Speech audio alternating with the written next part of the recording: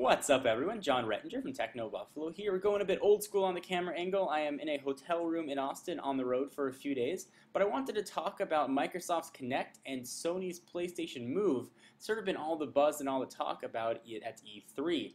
There's sort of very divergent motion controls for the PlayStation 3 and Xbox 360. So let me recap what both of these are, and if you haven't seen the full E3 keynote recap videos, I'll put them down below, which evidently is right in my pants. So you can check them out. But Microsoft's Kinect began its life as Project Natal.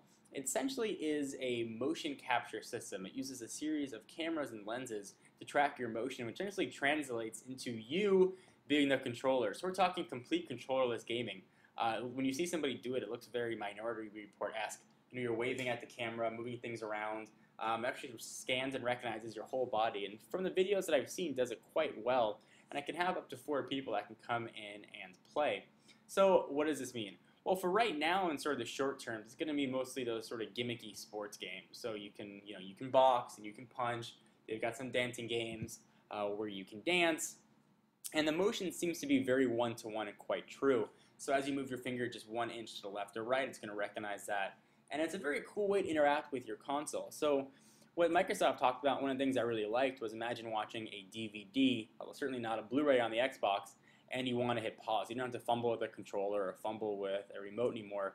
You just say Xbox, let it know you're talking to it, pause, and it pauses. You can actually move your finger around and scan and sort of go forward to where you want to be, which is sort of a neat addition, but it's not going to sell a console for me. I think that we're not going to see the potential of Kinect, previously Project Natal, for a good another year and a half as developers start using it.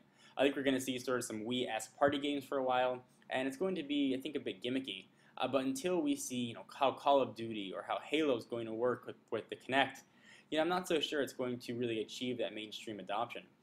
Microsoft did show off Halo Reach. They showed off the new Gears of War, and all of which were shown using traditional Xbox 360 consoles, not Kinect. It was sort of a separate thing.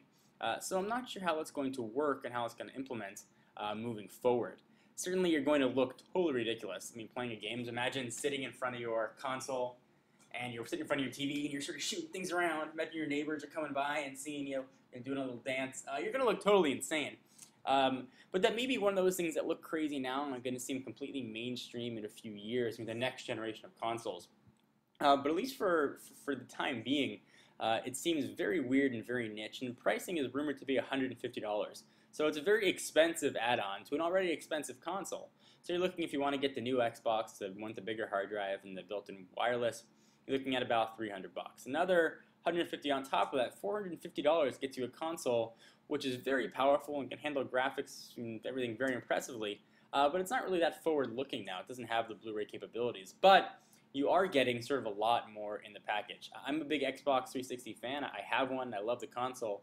But I'm very curious to how Kinect is going to integrate sort of in that whole ecosystem.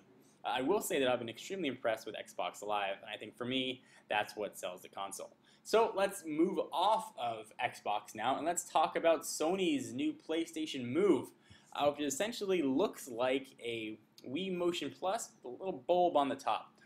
This is a traditional controller motion sensing. So you've got a controller, you've got a little add-on, which is sort of like a nunchuck, and you can control your games that way. And this is very familiar to people who've seen it with the Wii, for years now.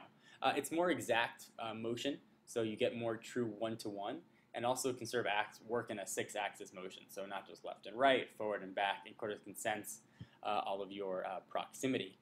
This is sort of a more traditional approach and probably a bit more safe on Sony's part. I think Microsoft is taking a very big risk. Either Kinect is going to catch on and be the next big thing and define console gaming as we know it, or it's going to completely fizzle out.